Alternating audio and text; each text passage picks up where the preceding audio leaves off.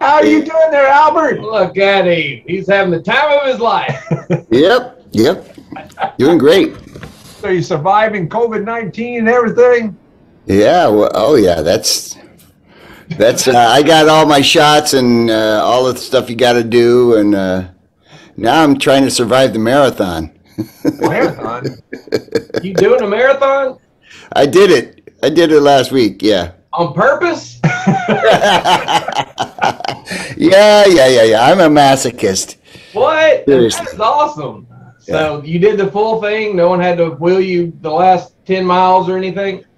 Oh man, I saw people going by on their bikes and stuff, and I'm like, oh, can't you just give me a little lift? That last 6 miles was killer. Man, where were you doing this? What's that? Where did you do this one? New York City.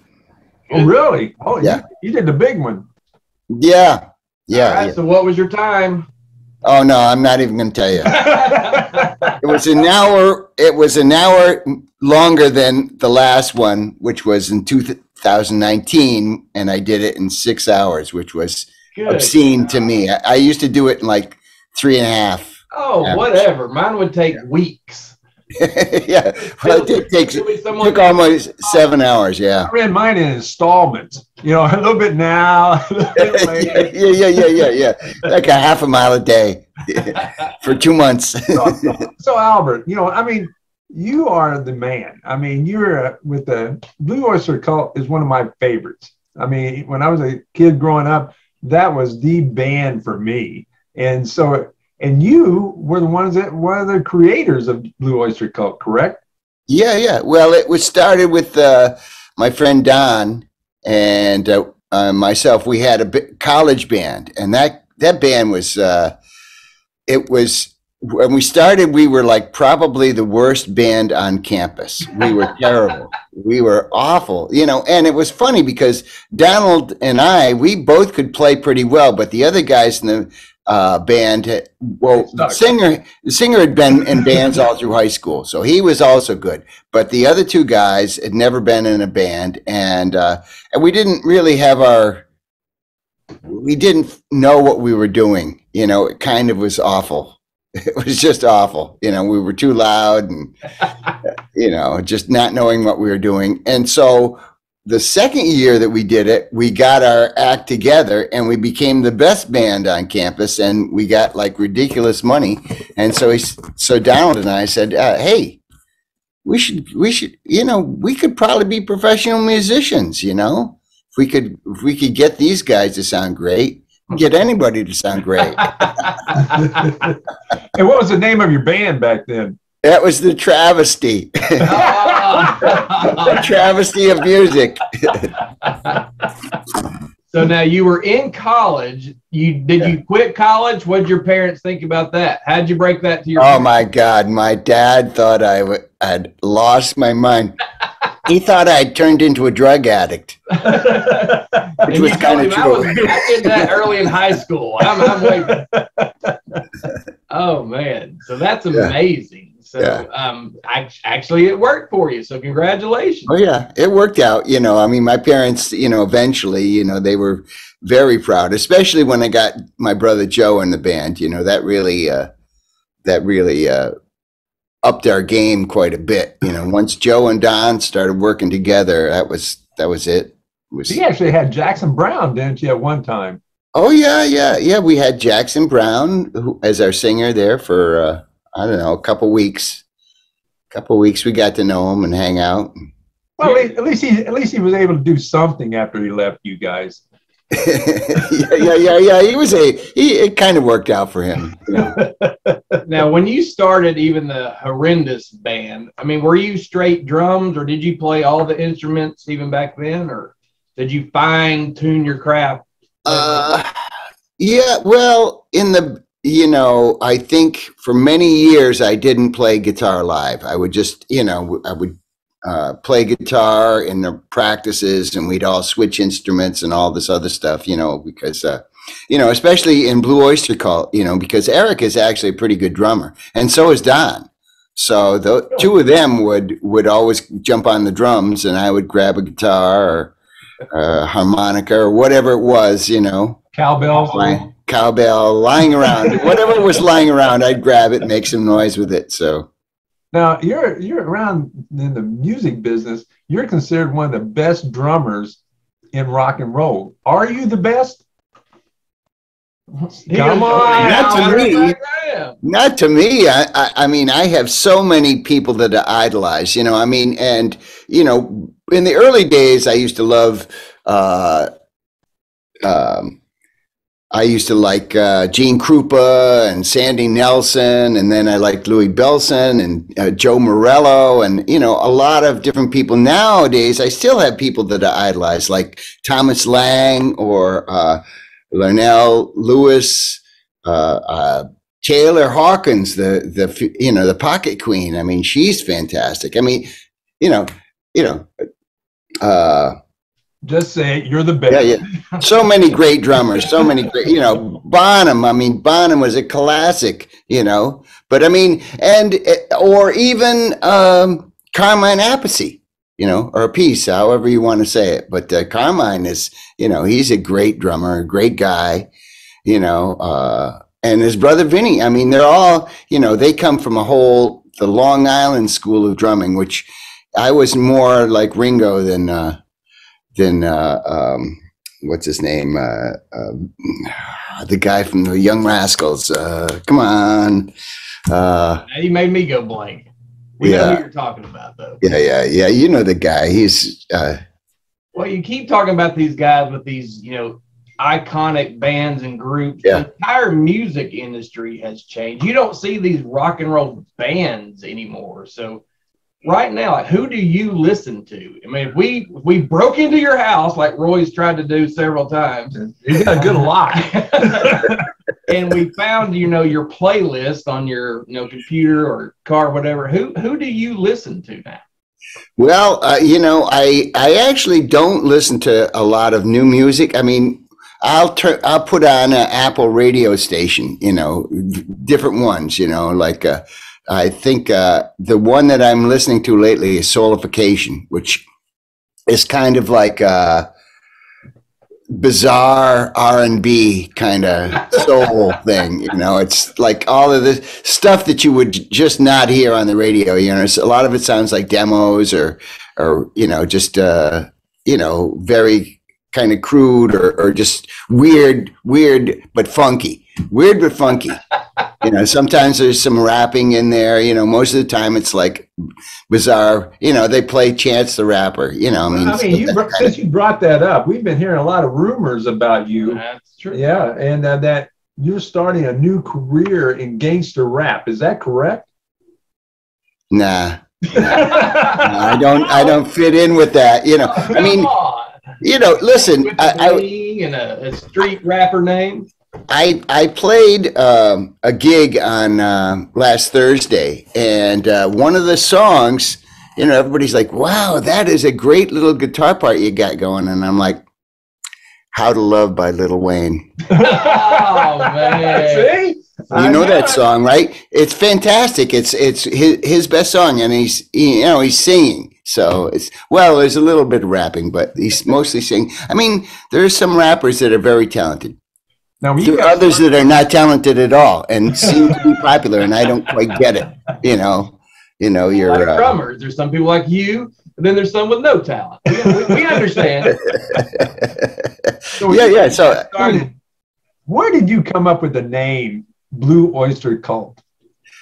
That was completely Sandy Proman's invention, and the name preceded the band by a few years. You know, he had written a song called Blue Oyster Cult, and when we needed a name, and it, you know, he had written the lyrics to a song, I should say, and he probably did have an idea in his head about what the music would be like, but we didn't really find that out until later. But it was a song, you know, originally he would just write lyrics and we would try and write songs to them, you know, and or actually, let me think about it. The song like I'm on the Land But I Ain't No Sheep. That was a song that I had written, and it was called You. and it was like this sort of paranoid thing about, people spying on you, and the government, getting involved in your life and all this stuff, I'm sure that, I knew at the time it was paranoid, but I just liked it because it's real. It was real, Albert. Dude, They're right behind you. Be careful. So when what was your big breakout? I mean, what was the big moment when you said, "Hey, I'm a rock and roll superstar"?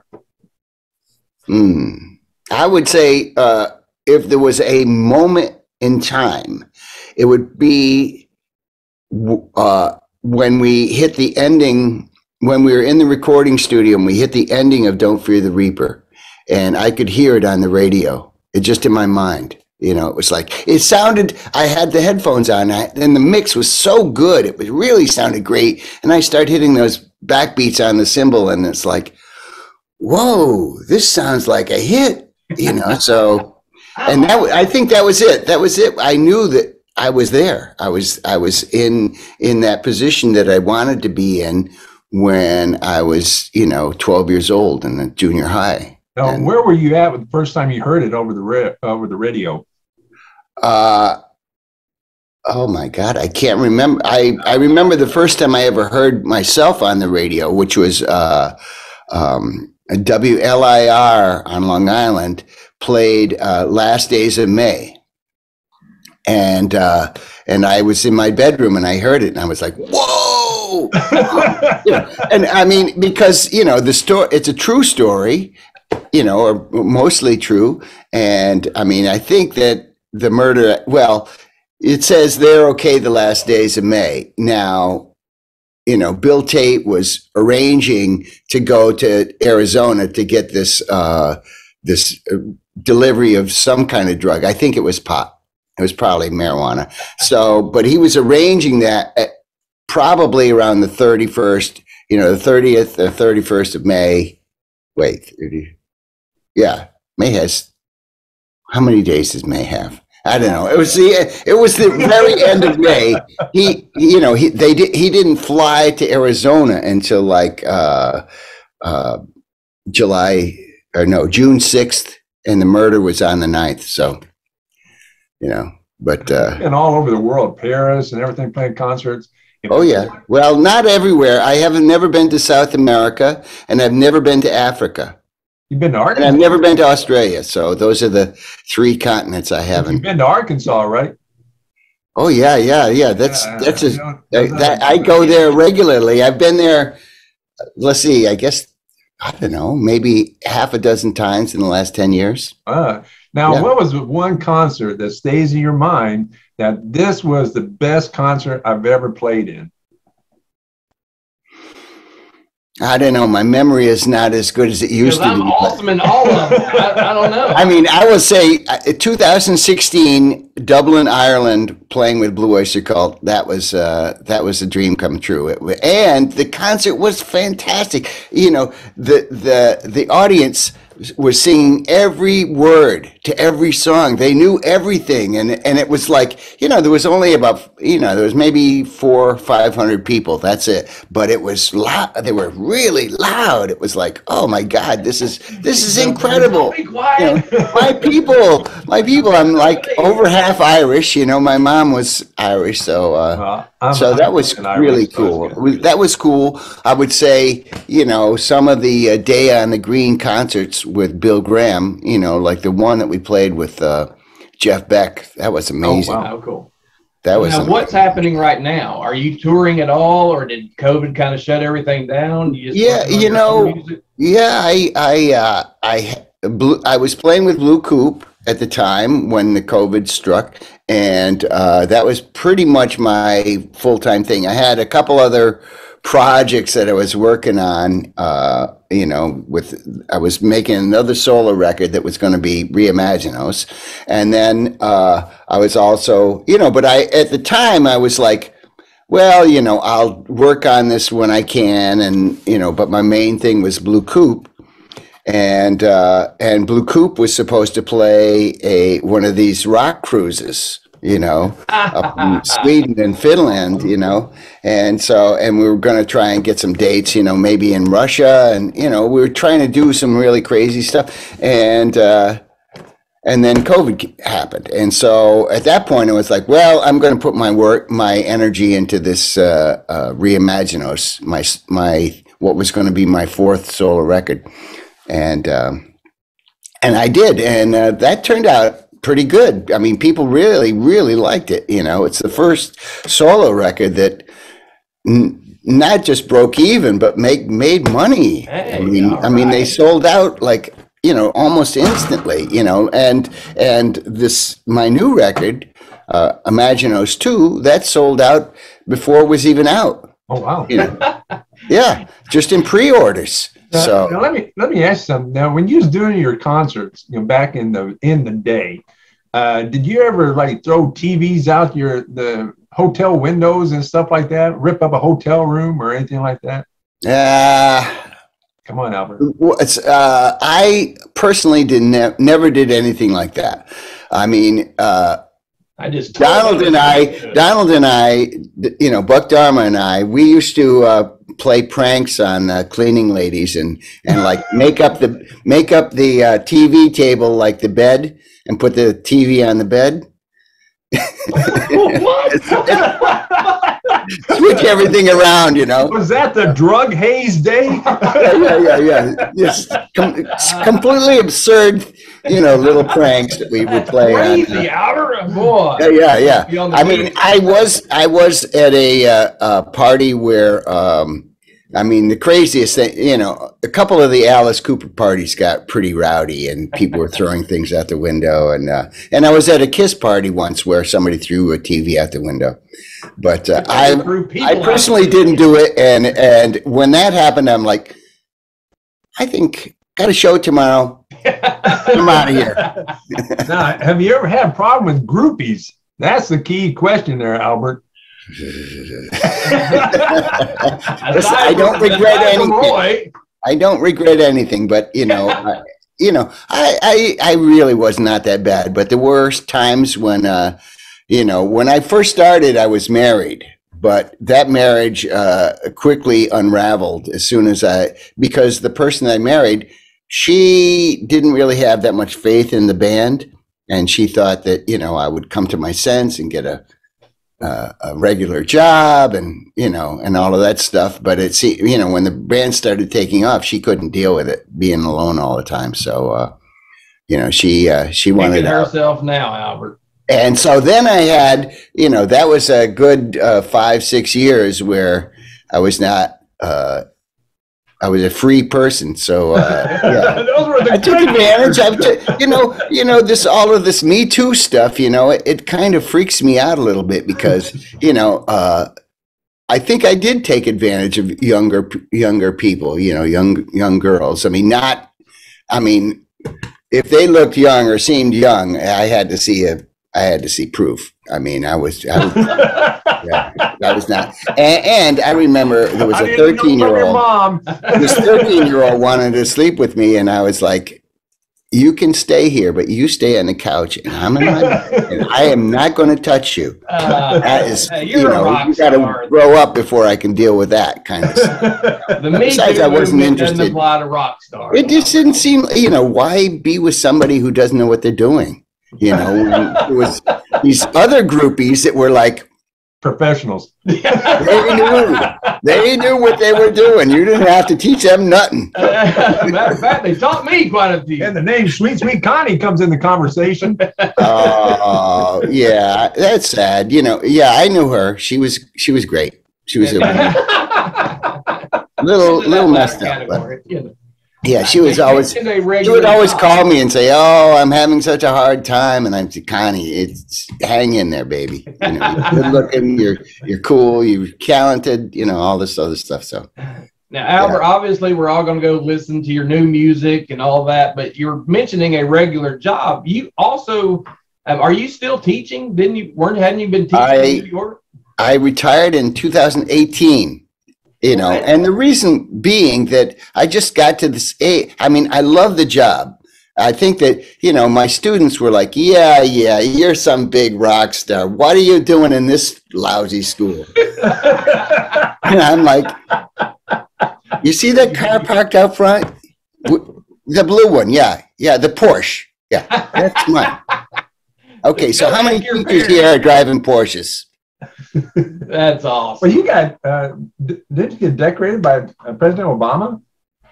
Well, decorated. No, that's a bit of an. He asked me to come. I got an invitation. You know, his name was on it to go to the White House. I thought it was a prank. You know, and then somebody from I belong to this NAFME, which stands for National Association of Music Teachers or something like that. I don't know, or Teachers of Music. I don't know. And anyway, so this organization is about music teachers. And so I got involved with them, with their charity and stuff like that. And they said that they had put my name in to go to the White House for the Teacher of the Year award. And so I went. You know, I mean, I didn't have to go. I didn't actually get any award. I just, but I did get a very nice letter from the president afterwards, you know, and thanking me and, you know, and saying how it was just amazing that I left Blue Oyster Cult to become a teacher, which was not really true, but yeah, you did get an award, man. We thought we were talking to somebody cool. Yeah, I got a letter a personal letter to me that he signed, you know, so that was cool. You know, and I did meet him. I tried to shake his hand, but there was too many people in front of me. He reached out. But security tackled you first? No. I was in a crowd of about 400 people. So, you know, but I was kind of towards the front. I was actually at the front. And then these young girls came and I said, oh, you want to see the president? Go ahead. I let them in, you know, young teachers, you know, it's like, these guys are going to remember this forever, you know. You know, you got the holidays coming up. Are you staying home? Are you doing any kind of holiday music? Any kind of thing for the holidays? I don't know exactly what's going to happen on Thanksgiving, but I do know that on the day after Thanksgiving, my family, my 5 brothers and 1 sister are all getting together via Zoom, and we're going to have a jam session. Oh wow! Yeah, and not just the 7 of us, but also all of our cousins and, you know, their kids, nephews, nieces, nephews, grandkids. So it's going to be, there'll be about 30 to 35 people on this Zoom, and how we do it is you can sing along or play along, but you have to be muted so as it doesn't, you know, it's so we don't hear you. yeah. Only one person, the leader of that song. You stink. Bye. Yeah. And we have a list. You know, you know, my brother Joe, he organizes, you know, who's going to sing what, you know, when. Like, and nope, not you. I mean, we all, in my family, we all play an instrument and we all sing, and so we always used to do that at Thanksgiving, but now we're getting, you know, all our cousins and their families involved. So that's really pretty cool. You know, it's almost like a family reunion. I watched one of your videos, and you said in your video that you were a bully in the band. Is that true? Well, I didn't really see myself as being a bully, but they saw it that way. You know, I think that's what I figured out later, because I thought that, you know, why would they ever want me to leave? You know, I helped everybody with their songs, you know, and you know, and I mean, there was some resentment that I got my name on so many songs when, you know, somebody else would, for instance, OD'd on Life. Okay, I don't even remember what I did on it. My name is on it. I do remember that it was Eric Bloom's idea. You know, he had this, Sandy had a lyric. He gave it to me. I said, I don't know. This this is weird, you know. So Eric said, oh, I got an idea. So it was Eric's idea. And somehow I did something where I got myself, and maybe Buck is on it too. I don't remember, but, you know, and I remember at the time saying, listen, you know, you guys help me with my songs. I help you with your songs. You know, we're all in this together. Why don't we just do it like the Doors, you know, and split everything equally? And they didn't want to do it. You know, I had much to lose with that, you know, but they didn't want to split everything equally, you know, so it's. You took it all. I took what they wanted to give me. I don't know. It was weird. It was weird. I didn't want a good idea to get shut out because somebody had too many good ideas, you know. So that was my reason for wanting to do that, because, you know, it was always a democracy. So we would you know, we would always have to agree on everything. There was always consensus, you know. So. Well, I tell you, Albert, or mostly consensus. So that, but I mean, and that's. You know, I think that, you know, I said that they saw me as being too forceful or too, you know, too energetic. I don't know if that's the right word, but I said do this. Yeah. No. Try this out. It's going to work. Believe me. Just try it. If it doesn't work, we won't. You know, that's what the kind of thing I would do. You know, it wasn't your traditional. It was an intellectual bully. Because you got to work, because your music has stood the test of time. Because when you have a skit on Saturday Night Live where only cowbells would cure my fever, that's something, Albert. So how did that make you feel when you first saw that skit on SNL? You know, there was my very first thought was, oh my God, you know, they're paying attention to Blue Oyster Cult on Saturday Night Live, because every time we had a record, we would, you know, pitch Lorne Michaels, you know, hey, you know, we should be on your show, you know, and it's like, nah, you guys aren't hip enough. You're not hip enough for my show, you know, or something. I don't know what his rationalization for not. We're gonna wait for someone that gets an actual award from Obama. Yeah, so that they paid attention to us, that was cool. And then the next thing, when I saw what the skit was, I was like, cowbell? How did I even hear it? It's like, you know, when they were mixing it, I'm like, Shelly Yakis was the mixer, and I said, Shelly, turn it down. And Shelly's like, if I turn it down anymore, you're not going to hear it at all. And Buck is like, it's good like that. That's good. That's cool. I mean, it's a fantastic skit. I think they did, you know, y'all pretty good representation of it. I thought it was great. Well, you know, the idea of a cowbell on it is patently ridiculous, because it is kind of a serious song dealing with, you know, death and you know, the ultimate, you know, I mean, it's, when nobody gets out of here alive, you know, we know that. But there is an actual cowbell in the song, right? Are you? Oh yeah. You're playing it is. Right? It is there, and I played it, you know, reluctantly. I was like, David Lucas was the producer who, not the other one, Bruce Dickinson. David Lucas was the producer we had 3 producers for that record: Sandy Proman, Murray Krugman, and David Lucas. And David Lucas wanted, you know, he said, you can play the triangle in the bridge, but you have to play the cowbell in the verses. I'm like, what? Cowbell? You sure? Did he say he had a fever? But the thing is that a cowbell, just by its very nature, and probably as its cultural connotations, is a happy kind of instrument. It's always happy, you know. There was so many people playing cowbells, you know, banging on the cowbell at the marathon yesterday. It was fantastic. It was a tribute, you know, and I'm like, the cowbell is a happy sound. So you have this serious subject with like this little happy thing going through it. It was, it's kind of brilliant. Kind of brilliant. I didn't think about it at the time, but or it could be the click, just the tempo of the clock. You know, time. Well, Albert, congratulations on the career. Congratulations. Thanks. Almost getting an award from Obama. If someone wants to go get your music, listen to the things that's happening right now, what's the best way for them to find out what you're up to?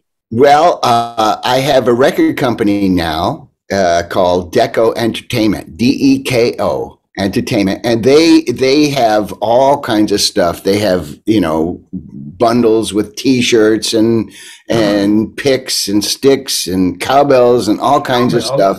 Posters, you know, a lot of signed stuff. You know, when the record, before the record came out, they sent me like 500 records to sign, which I did, and then they sent me another, I think, 300 posters. And I signed like 280. I saved 20 for myself. That's for your Christmas presents. Yeah, that's right. Everybody's going to get a poster this year. I signed, say, Merry Christmas. Since Christmas is coming up, Albert. Happy Hanukkah. You know? What we need from you is for you to send us an autographed cowbell for Christmas, Albert. Okay. Can you do that, Albert? Yeah, sure. We've got a recording. We've got it here. Yeah, listen, I'll do that. You got to send me your address, though. I don't know where are you? You're in Arkansas, I guess, We're in right? Arkansas. Yeah, it's fine. Yeah. You know, where Sweet Connie was from. Right here. Yeah. But yeah, we'll send you our address and just wait for that cowbell. Okay. Albert, man, seriously, thanks for the time. That was a lot of fun. You've been outstanding, Albert. You're amazing. Thank you. You're going to get an award from us, Albert. Don't worry about that. We're not letting any young little girl bump you out of the way. Well, if you do, it's okay. But be safe. Have a great holiday. Stay safe on COVID-19. And hopefully we talk to you in the near future. Yeah. Yep. Sounds good. Thanks, Albert. You be safe, my friend. Take care, Mr. Man. Bye-bye. Okay. Bye-bye.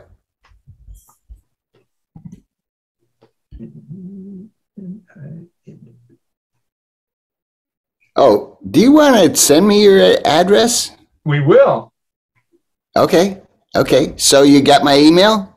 Well, your email. Okay, I'll good. send it to Hadley. Okay. Yeah. Roy that's has fine. Your address. Yeah. He looks in your window every night at 10:30. We'll talk to you soon, Albert. All right. Appreciate it. Bye-bye. Okay. Have a good holiday, guys. Bye-bye.